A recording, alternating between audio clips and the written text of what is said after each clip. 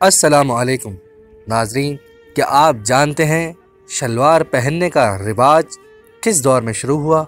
उलुल शराया नामी किताब में इमाम जाफर सादिक अलैहिस्सलाम से रिवायत है कि खुदा वंद आलम ने जनाब इब्राहीम की जानिब वही भेजी कि ज़मीन मुझे तेरी शिकायत कर रही है कि मैं इब्राहीम के पोशीदा मकामात को देखती हूँ, लिहाजा ऐसी शलवार पहनो कि जिसमें वह मकामात ज़मीन से पोशीदा रहें, या ऐसा कपड़ा ज़ेब तन करो कि जिसमें तुम्हारे वो मकामात ज़मीन से पोशीदा रहें और ज़मीन उन हिस्सों को देख ना सके।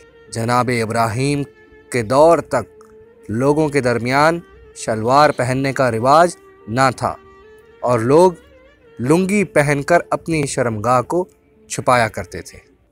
हमारे चैनल को सब्सक्राइब करें, ये अच्छी बातें आगे पहुंचाएं, शायद किसी की ज़िंदगी इन बातों से बदल जाए।